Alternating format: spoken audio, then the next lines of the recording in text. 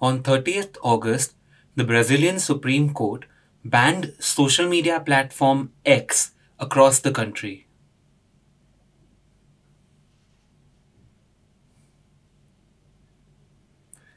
According to the reports, Brazilian officials asked X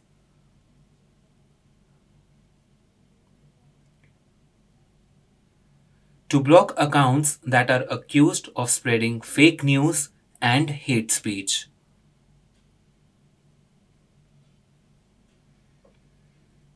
Despite the request, X did not comply with the orders. Oh. Brazil's Supreme Court Justice Alexandre de Moraes then ordered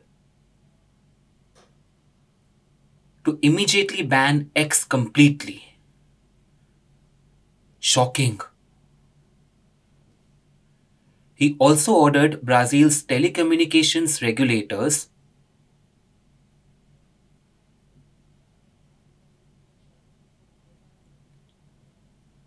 to suspend access to X throughout the country.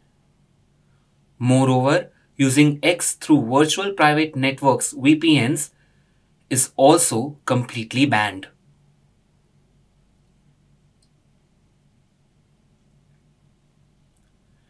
If any Brazilian attempts to use X through any method, then the person will be penalized and sent to jail. The penalties have shocked the citizens.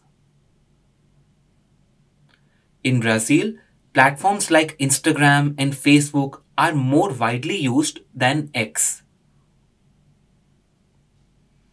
X is popular among politicians and journalists, and now it has been banned.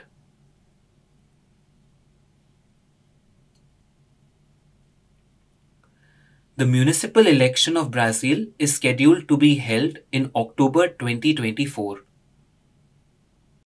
The municipal elections of Brazil is scheduled to be held in October 2024, and the ban of X before elections could impact political discourse. It's shocking but understandable. X owner Elon Musk responded to the ban.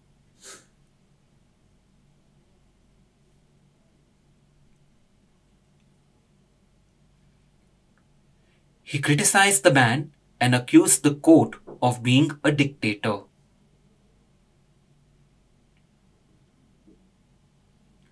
Who is stopping the Brazilians to exercise their right to free speech by banning X.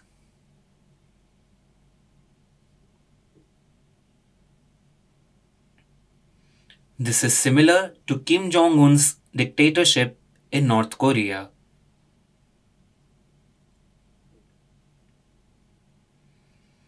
Brazil's former president Jair Bolsonaro and his supporters criticized Justice Alexandre de Moraes' verdict to ban X and opposed it.